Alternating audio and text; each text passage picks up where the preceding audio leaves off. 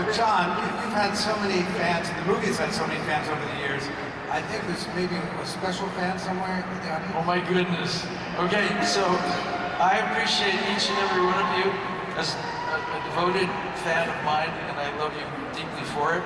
But there is one person in the audience that fell in love with me 42 years ago, and then 38 years ago changed her name to Sharon Travolta. Oh, yes. And she's in the, she flew in from London, and she's in the audience. And Sharon, where are you? Stand up. Where are you, honey? Yeah. There you are. Anyway, thank you for being hopelessly devoted to me all these years.